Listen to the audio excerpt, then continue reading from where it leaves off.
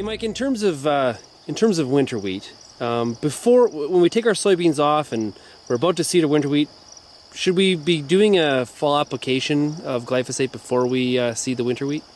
Yeah, I think pre-plant weed management, be that with glyphosate or a glyphosate Aragon tang mix, is pretty important in winter wheat. And the main reason is you're removing those species like perennial sow thistle that are broad and wide, and dandelion and those kind of species that really impact on the stand of winter wheat. This is just space that a seedling has to get through before it can establish. If we remove that, we get a better stand, and that relates into better yield. And so pre-plant applications definitely a consideration. So why are not more producers exercising this practice? It's a tough timeline. I'm looking to get soybeans off. I'm looking to plant wheat, and I got a lot to do. And I'm thinking about corn.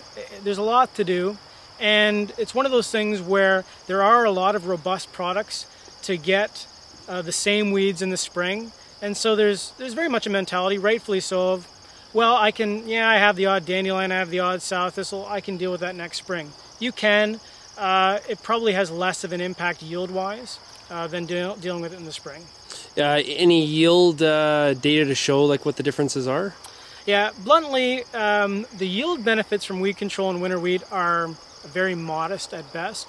You do generally, if you deal with weeds in the fall, you're improving stand and you're cranking out more bushels per acre. I can't quantify that, Sean. The in-crop weed management the next spring is more for harvestability, straw quality, making it easier to combine the stuff, minimizing weed seed return. We've done a lot of comparative trials, and there's very little yield to be gained with in-crop herbicide applications. So would there ever be a situation where you would do an in-crop in the fall time? It does happen. A couple of rare scenarios. For those producers in eastern Canada or Ontario that grow winter wheat after canola, there's a lot of volunteer canola, and it's pretty common for a producer to do a fall application of a Buctril M, for example, to get rid of the volunteer canola, as they should, because it's fairly competitive at that stage.